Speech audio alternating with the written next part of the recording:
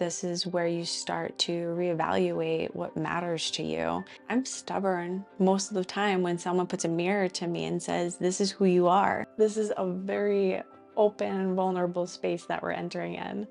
The past 3 years, I haven't had any friends.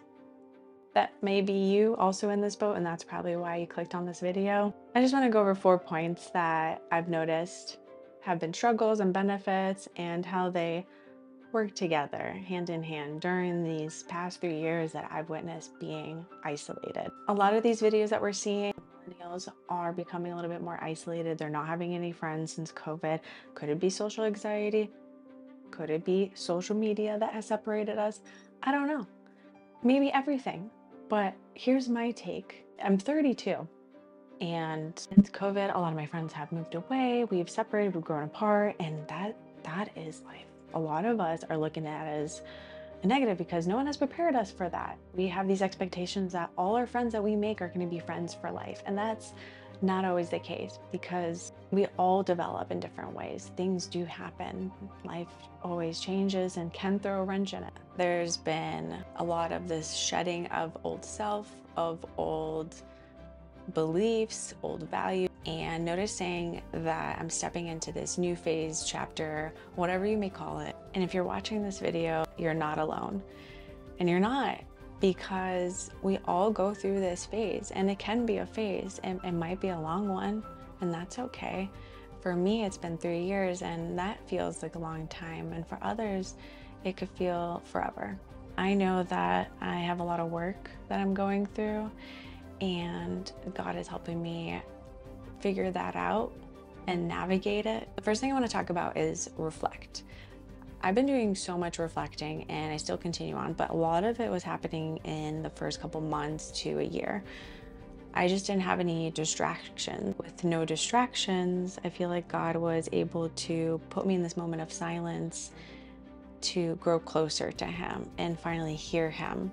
My schedule used to be filled up back to back. I would not have any openings to have a moment to just sit down with my thoughts, to be able to sit down and have a conversation with Him, to be deeper in my prayer, because I had my environment just so enclosed into my life that there wasn't room for that. A lot of people actually avoid it because it's not comfortable to sit with your own thoughts. This like inner dialogue comes in of self-sabotage and negativity, and it shouldn't be that way.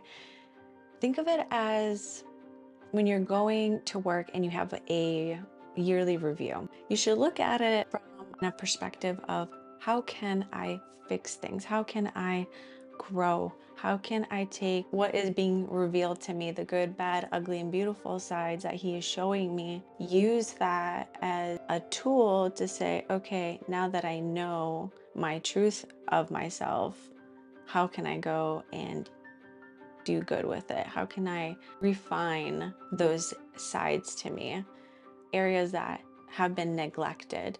You know, a lot of us have unhealthy bank accounts and we neglect looking at our statements because we don't want to face the truth of what it is. And I feel like a lot of us do that. And I'm stubborn most of the time when someone puts a mirror to me and says, this is who you are, because I don't want to believe it. And I think that's why people can't sit with their thoughts, because a lot of that comes out, and it's healthy. It's healthy because you need to understand what sides of you needs to be brought out more and what side be unlearned. I'm doing a lot of this learning to unlearn and unpacking areas of my life that have been neglected, and understanding how can I take self-control of it again. He's not exposing you and trying to shame you. What He's trying to do is develop you into the person that you're supposed to be. These moments of reflection is good to understand your past in order to move forward into your future. Second point is refocus. And so defining refocus by dictionary is, what is your focus of attention on something? And where are you refocusing that attention? I thought about that as I'm reflecting on my past self. What were those distractions? What were those values that I had? What was so important to me that I always had to put it forward. I used to have this like FOMO experience of my friends always going out and like making sure that I was always there with them. And in those moments, looking back, those times that I could have taken back and worked on myself, maybe had self moment days, had more days in prayer and with God and leaning on his word, because where my attention and my concerns were of these worldly things, that he kept trying to repeat himself. And I remember coming across the same verses, and I know a lot of you can relate to this because you'll hear it on a podcast, you'll read it in the Bible or in a book, or you'll see it on TV, and it just keeps popping up. And I was just like, someone said to me one time, if God repeats himself, listen. I was just concerned with the wrong things. My value sets were focused on things that didn't bring me any joy. Everything was so temporary in my satisfaction. And I think this is where you start to reevaluate what matters to you, and also the people that you're with. Because it is so true what they say, the people that you hang out with is ultimately the person that you become. I had some good friends. The thing was, there's no growth coming out of our hangouts or conversations. It was a lot of just gossip or surface level conversation. It wasn't anything that ended up over time getting deeper, where I felt they were feeding me and my soul and my mind. And that can, over time, become this crutch of just like, we're just friends to be friends. I'm seeking out and noticing that I want quality out of these relationships. The third one is reposition. It's to revise or to shift direction. I took my loneliness and turned it into self-love and love for others, because I was free of my past shame, past ideology of who I was. I no longer felt like I was holding on to remorse or this grudge against who I was as a person, because now I understand that I've taken responsibility of the person who I was based on my reflection and refocusing my attention and saying, okay, now that I've understood that and know how to progress and move forward with it, that's where my repositioning and my new path is being paved forward in front of me. But I also have to do the work.